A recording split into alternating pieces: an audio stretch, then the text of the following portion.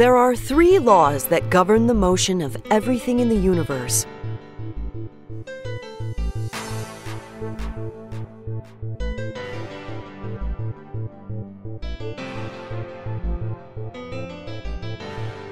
The first law states that a body at rest will stay at rest,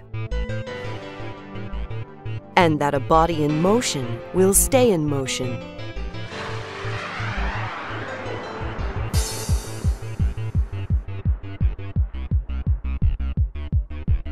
Without a force, all objects will continue moving in the same direction with the same speed forever.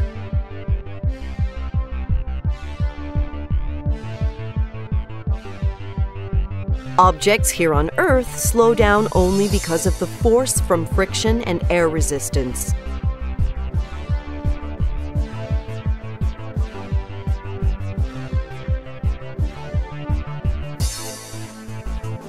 The second law states that objects change their motion when a force is applied.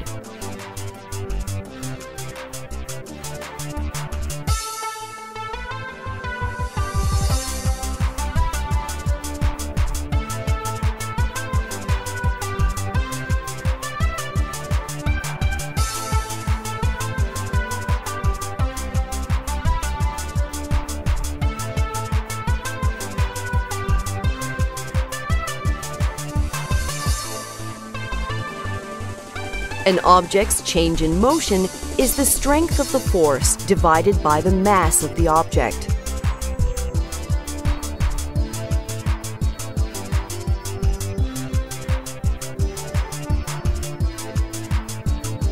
This means that it is harder to change the motion of objects with more mass.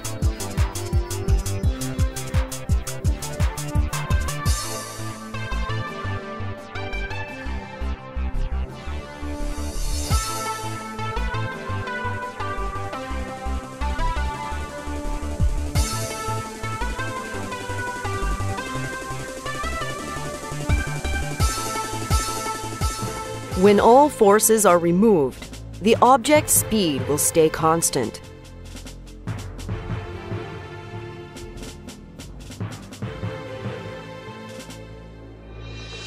If we watch the previous scene again, we will see that the moment Victoria exerts a force against the train instantly also exerts a force on her.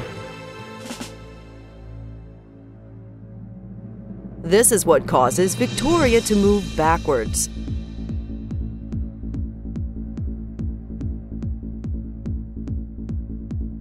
The two forces are exactly equal in strength, and they are in exactly opposite directions.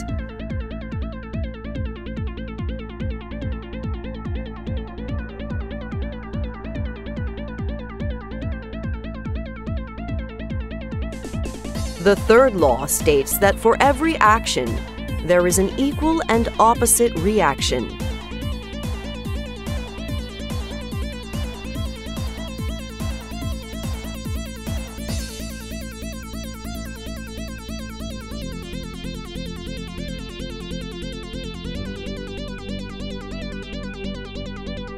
When Victoria's feet move against the earth, she is creating the force pushing her forward.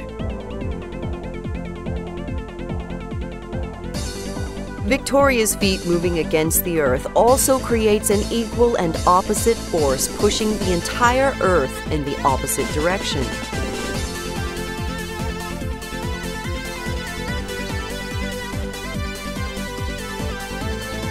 But because the mass of the earth is so large, the impact of this force on the earth's motion is extremely small.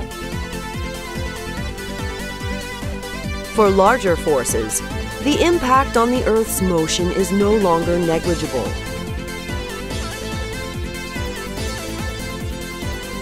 According to the first law of motion, the Earth will want to continue moving in a straight line.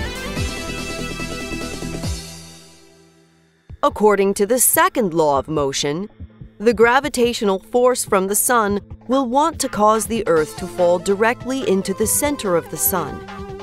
Note, in Einstein's theory of relativity, gravity is not a force but a curvature in space-time. This will be discussed later in this video. According to the third law of motion, the Earth will exert an equal and opposite gravitational force on the Sun. Since the Sun's mass is much bigger than the Earth's mass, the impact on the Sun's motion will be negligible, but the impact on the Earth's motion will be significant. The first law of motion wants the Earth to continue moving in a straight line. The second law of motion wants the Earth to fall directly into the Sun. The result is that the Earth follows a path in between these two options.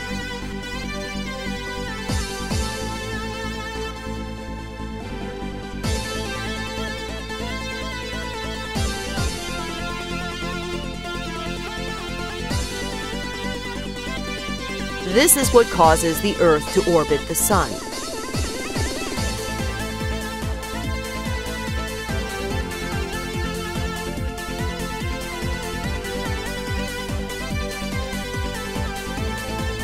Just as the Earth's forward motion prevents it from falling directly into the Sun, this is also what allows a roller coaster to travel upside down.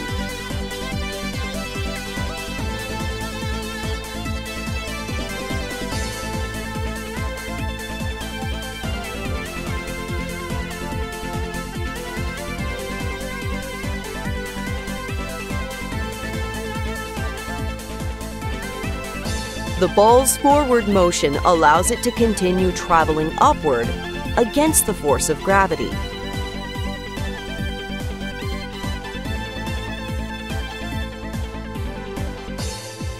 If the ball's forward motion is fast enough, the ball will continue moving along the track, and gravity will not have enough time to cause the ball to fall off.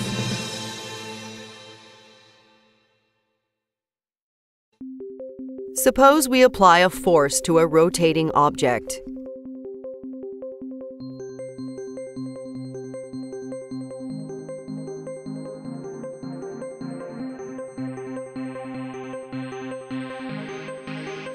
Each point on the object will want to continue moving in the same direction as before.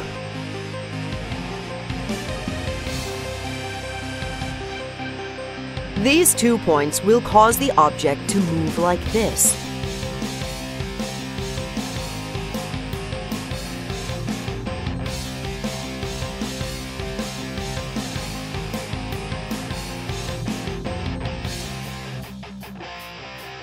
And these 2 other points will cause the object to move like this.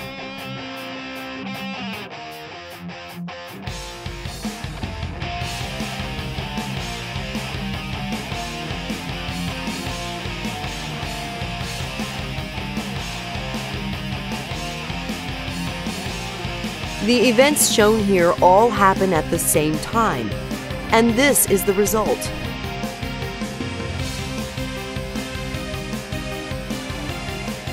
This means that when we apply a force to a rotating object, its rotation is changed to look like this.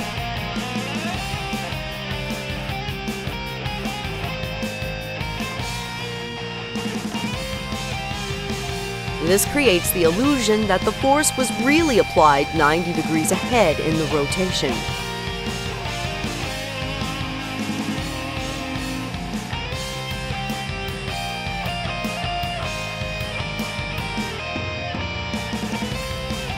This has profound implications for our everyday lives. Let us consider the rotating wheel of a bicycle. When Victoria leans in one direction, this creates a force on the wheel.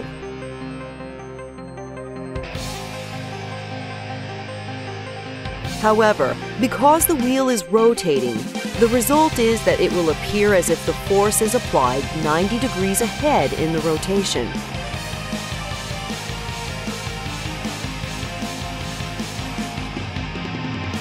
This will cause the entire bicycle to rotate like this.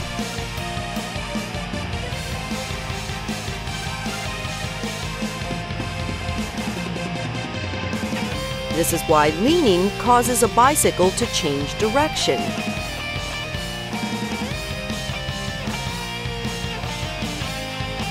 It's also why objects that normally fall over almost instantly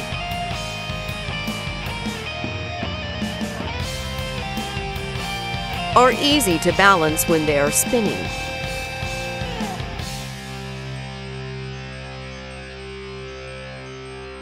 This happens because the gravitational force always appears to be applied 90 degrees in advance of the direction in which the object is about to fall.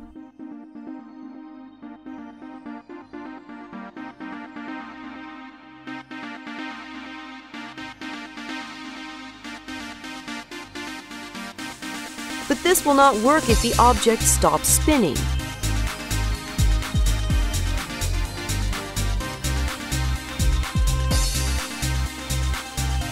This is the reason why it is easy to balance a bicycle when the wheels are spinning rapidly, but nearly impossible to balance when the bicycle is standing still.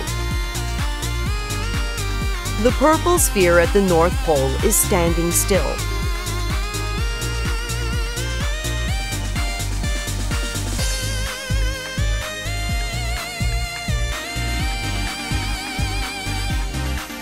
If we apply a force and ignore friction and air resistance, the purple sphere will follow this path.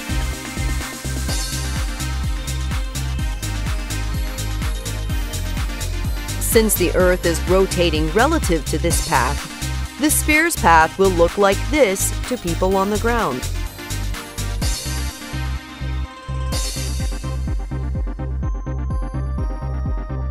The spheres at the equator are moving faster than all the other spheres.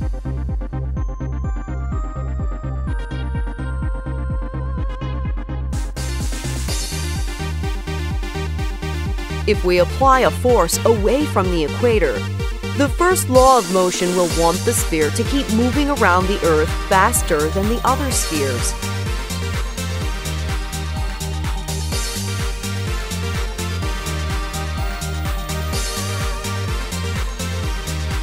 From the perspective of someone on the ground, the sphere will appear to veer towards the east.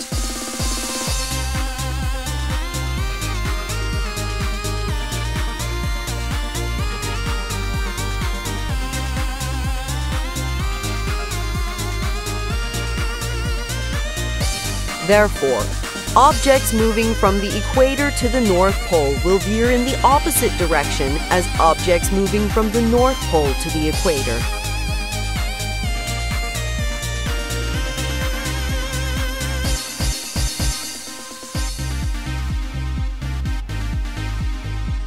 Suppose we have a low-pressure area, and the air molecules around this area experience a force towards the center.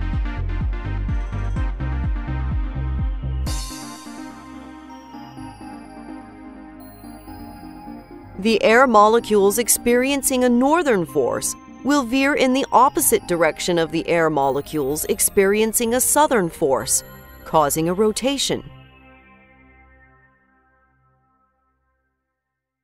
This is the reason why hurricanes rotate counterclockwise in the northern hemisphere and clockwise in the southern hemisphere.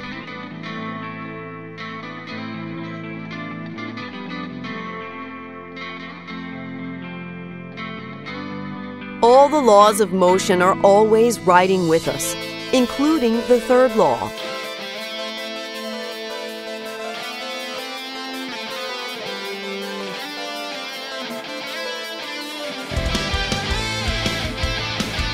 As the helicopter exerts a force on the blades instantly exert an equal and opposite force on the helicopter. This causes the helicopter to want to rotate in the opposite direction of the blades.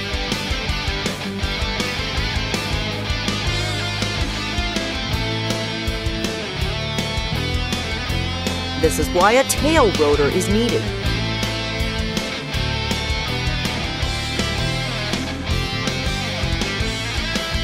The force from the tail rotor can be adjusted to cause the helicopter to turn left or right, or to keep the helicopter pointed in a steady direction.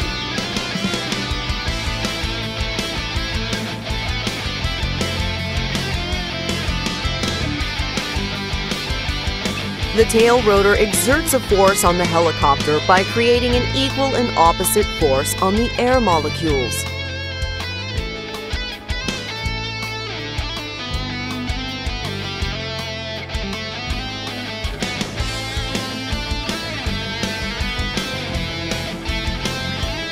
This is the same way in which the main rotor creates an upward force against gravity.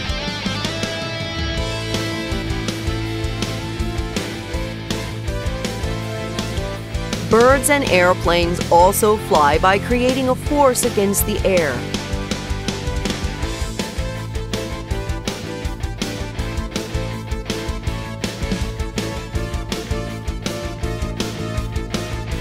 The upward force against gravity is caused by the way the air flows around the wings. Suppose that the air around a wing is standing still.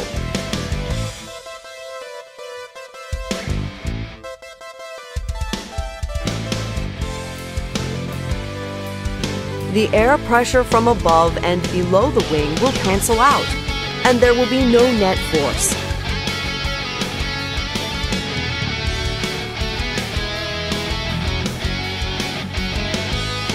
As air flows around the wing's shape forces the air above the wing to flow faster than the air below.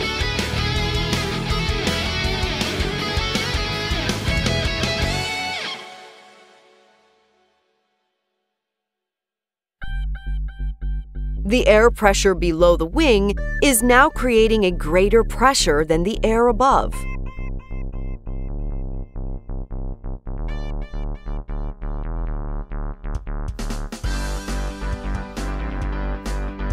This creates a net upward force on the wing.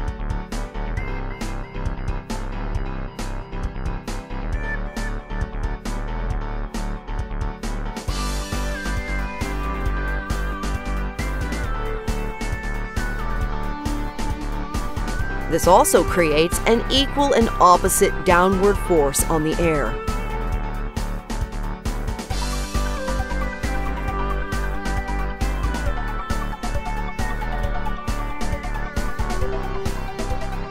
Birds, airplanes, and helicopters work by pushing against the air.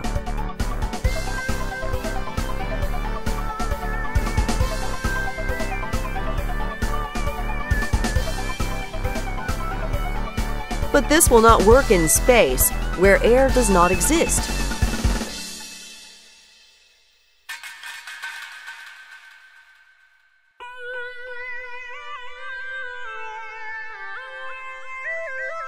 In space, we need another way to create a force.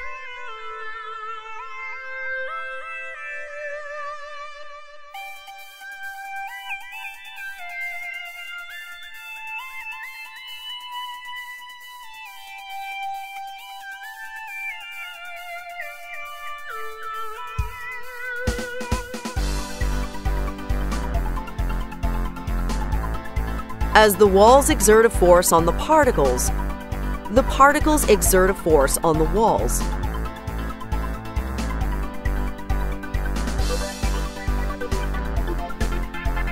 If there is a hole in one of the walls, then the forces on the walls will no longer cancel each other out.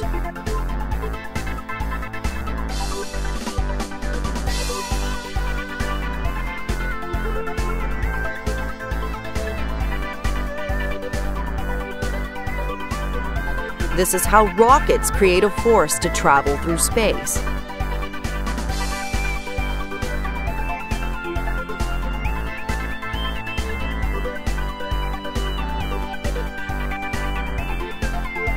Although the force of gravity gets weaker as we move further away from the Earth, this is not the reason astronauts feel weightless when in orbit.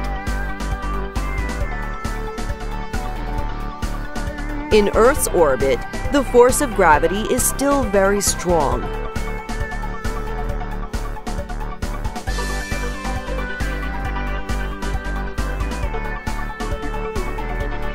The first law of motion wants Victoria to keep moving in a straight line, and her forward motion is the only thing preventing her from falling directly into the earth.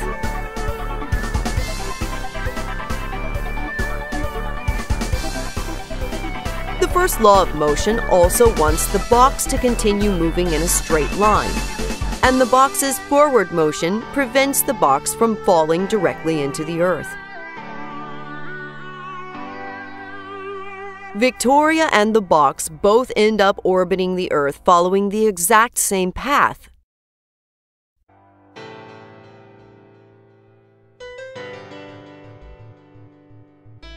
Since Victoria and the box are always moving together, this creates the illusion that she is weightless inside the box.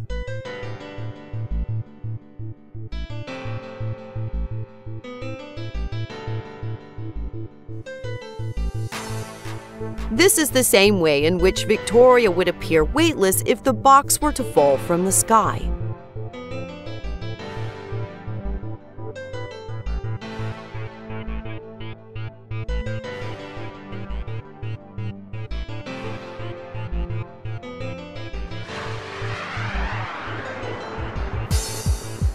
This happens because gravity is different from all other forces.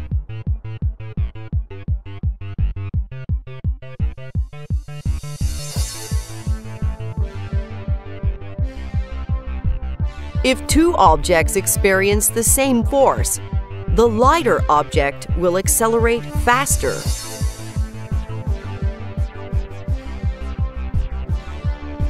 In the case of gravity, however, gravity exerts a greater force on more massive objects than on lighter ones. This causes all objects to fall with the exact same acceleration, regardless of their mass. Some objects fall faster than others only because of air resistance.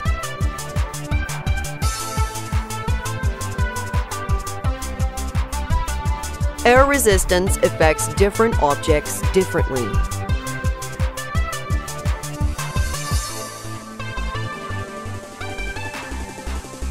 This is why parachutes work, and why feathers fall slower than bowling balls.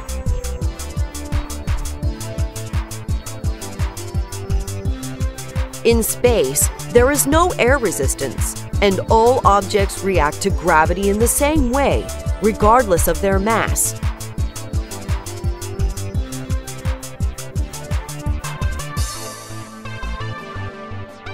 Victoria and the box therefore follow the same path and stay together.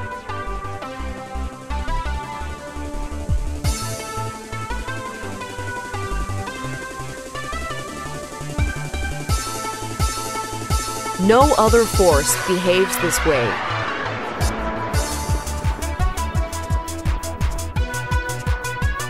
Albert Einstein discovered that there is a profound reason for this.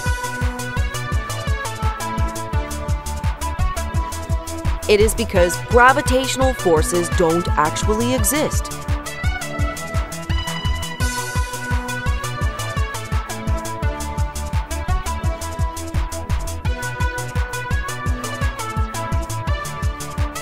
Here, there is no force, and Victoria is actually still just following a straight line.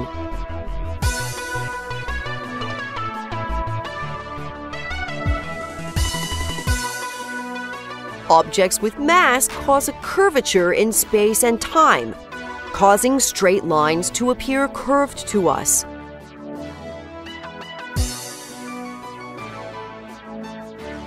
This creates the illusion that there is a gravitational force.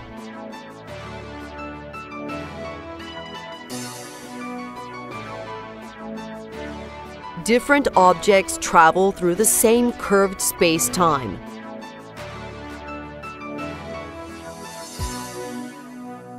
This is why, unlike all other forces, gravity causes all objects to follow the exact same path, regardless of their mass.